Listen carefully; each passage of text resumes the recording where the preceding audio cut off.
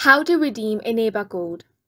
Hi guys, welcome to our channel. Let's begin. First of all, you want to open up any web browser and head over to eneba.com. Once you're here, you want to purchase a gift card. For that, on the search bar, you want to search for the gift card. For example, I'm going to search for Fortnite gift card.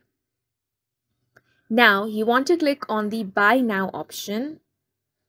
Then, once the product has been added to cart, you simply want to click on the Proceed to Checkout option.